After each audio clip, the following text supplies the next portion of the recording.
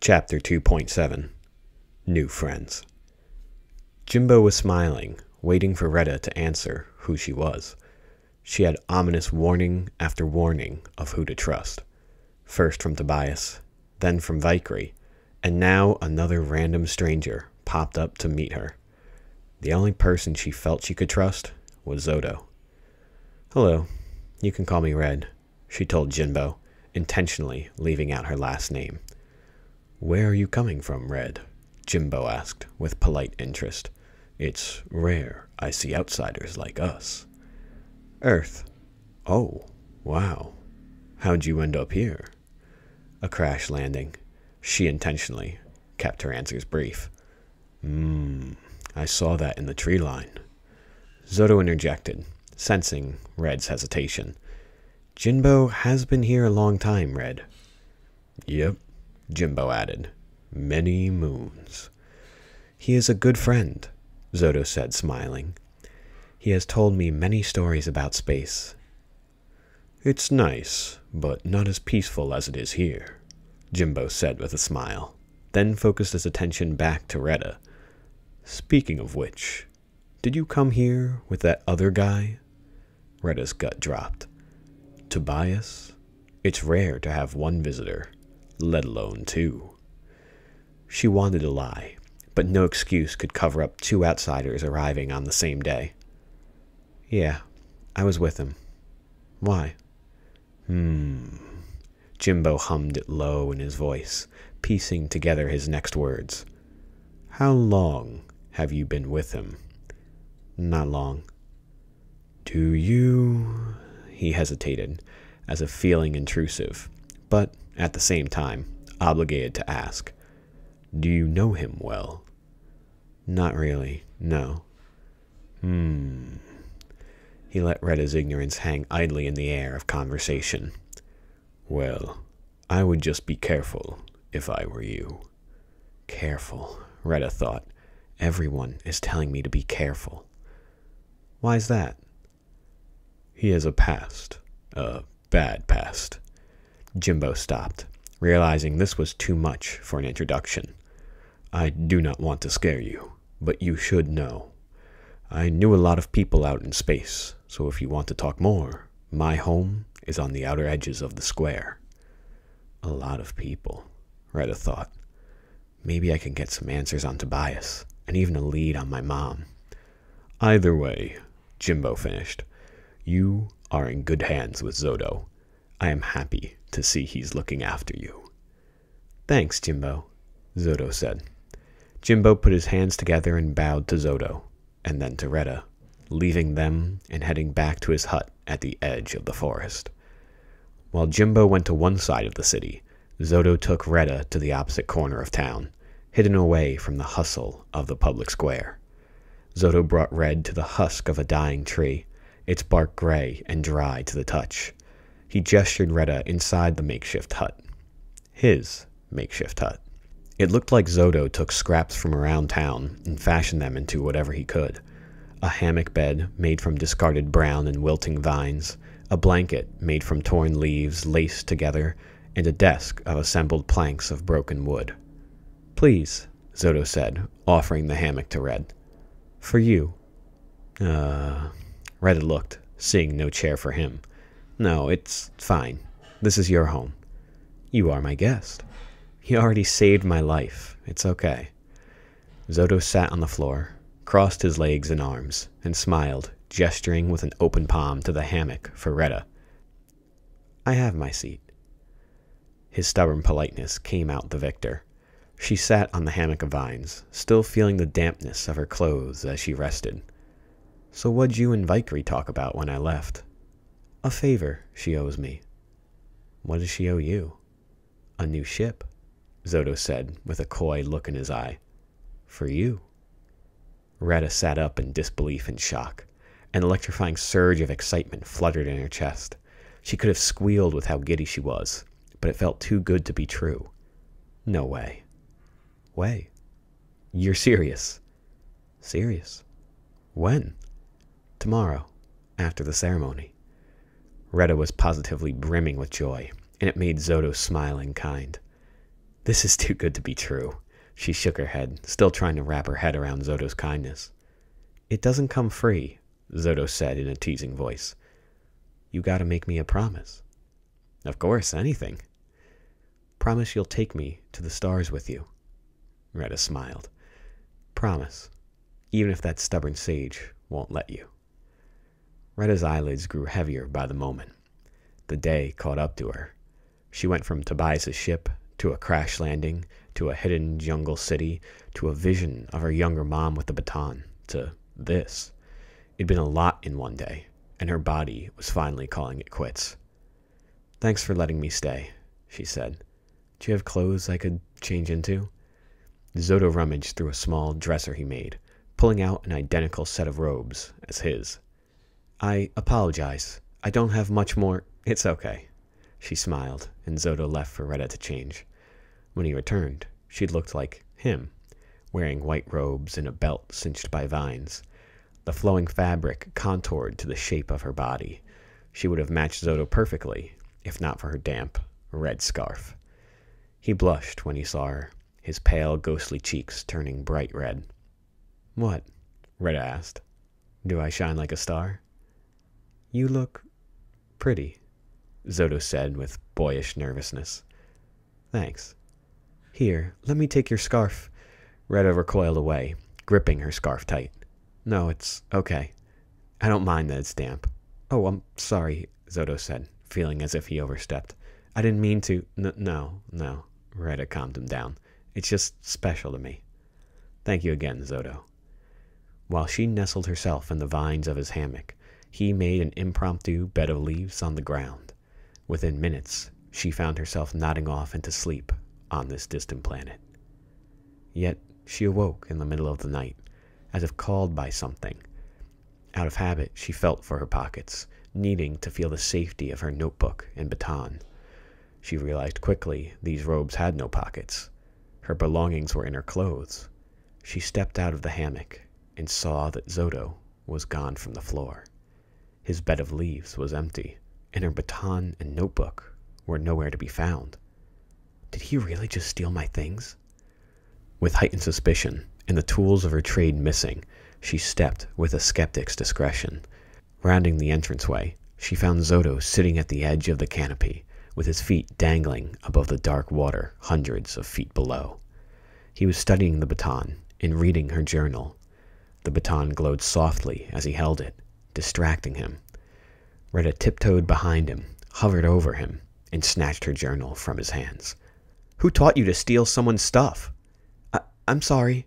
I was not stealing it. It called to me. You just took it? After what that hag said about people wanting to take it? I am not taking it. I promise, he said. The baton simply glowed, and I wanted to read about your mother. She was pissed. First, Tobias warned her. Then, Vikri warned her. Then, Jimbo warned her. Everyone warned her to watch who she trusted, and now the one person she thought she could actually trust was snooping through her belongings. Her anger was nerve-rattling. She felt her muscles tense and her forehead throb. She was ready to lay into Zoto and say how he betrayed her trust by going through her things, but he just looked back at her with innocent curiosity in his eyes. She had to collect herself. Retta breathed deep, stopped her knee-jerk reaction from kicking in, and let her muscles relax. Zoto was acting on curiosity, and somewhere deep inside Retta, she knew that same curiosity would have called to her, too. Zoto smiled in an attempt to diffuse the tension. He seemed incapable of malice or ill intent. I am sorry. I just wanted to know more about the stars. She sighed, exhaling the tension and anger inside her. It's all right. She playfully snatched the baton out of his hand, bopped him on the head, and sat beside him with her feet dangling over the water. He looked to the sky, daydreaming, but the stars were hidden behind the canopy. While he was lost in thought, she played with the glowing baton in her hands. She'd never seen it glow and pulse with this much energy before. I think that baton is how you find your mother, Zoto said to Red. I cannot explain it. I just feel it, like it connects us, like the constellations between stars. How do I make it work? Zoto smiled. You do not. You cannot make it work. It simply is, and you learn to be one with it. She hit his arm. Ugh, why are all of you tree people so cryptic? I can't explain it. The sage will know more tomorrow. She owes me answers. Why? Because of this ceremony thing? Zoto nodded, but said little more. He looked back to the stars and changed the topic. I read that your mom was a storyteller. Yeah. Do you want to write like her? Yeah, I do. Can I be a character? You? He nodded. Well, I don't know how interested people would be in tree people, she teased, but maybe I could add in one swamp kid. Zoto kept his eyes trained on the sky above, lost in thought. Yeah, that'd be nice. Maybe Zoto, the stargazer. He closed his eyes, and blinking fireflies surrounded him. He took a deep breath, exhaled, and blew away the fireflies like the flame of a candle. Time to sleep. He stood up and went back to his tree husk home. Again, I am sorry, Red. It's okay, Zoto. Good night. Good night. Retta stayed outside. She watched the baton's glow fade away as Zoto left. She stashed it in her pocket and for a moment thought of Tobias. If she were with him now, they'd still be stealing cargo ships, scrapping for food, and siphoning fuel while the ticker teetered on E. But she missed Tobias for a moment. Just for a moment. The junk dog's airlock doors shut behind Tobias. The pneumatic piston shot off steam. The massive central gear turned, and pressurized oxygen filled the hangar. Pulsing red lights flashed as Tobias and Alpha waited. Alpha's excited tail beat back and forth, bouncing between the cockpit and Tobias. Easy, girl, easy. Stray fur hovered in the air, and one got in Tobias's mouth. Alpha was eager to be home, whimpering as she futilely contained her excitement. She got this way every time they came back, and when the steady green light came on, Alpha barked, pawed at the latch, and released the cockpit's dome. The glass opened. Alpha sprung from her seat and ran to the skiff's wing. She looked back at Tobias, with her ears perked, her tail swinging, and her whole being wiggling with excitement. I'm coming, Tobias said as he got up and looked around the hangar. Huh. Something feels different. Something's missing. He couldn't put his finger on it. Alpha barked for him to come, and Tobias focused on her. All right, hold on. He stepped onto the wing, knelt down, gripped its side, and dropped himself to the ground. Alpha waited up top, excitedly looking down at Tobias. He was beneath her, and when he looked up, a wad of drool dripped from her jowls into his eye. Ugh, Alpha, calm yourself! He wiped it away and stretched out his arms, the sign for Alpha to hop off the wing and into his grip. She crashed into him with 80 pounds of force that nearly buckled in Tobias's knees. My knees are getting old for this, Alpha. She hopped out of his hands and ran past Tobias, through the hangar, and into the common room and quarters. Hey! Calm it down! You're gonna wake up Lil Red! Tobias yelled, as if his yelling wouldn't have been equally as guilty of waking Retta up, had she been there. But he didn't know that. Tobias sauntered through the ship, took out the link in his pocket, and flicked on the screen. In it, he had the leads he needed, the first steps to the freedom he was promised. But of course, freedom came with strings, and he hated the strings his freedom came with. Was he willing to do it again? Traitor. Reopen those same scars? Traitor.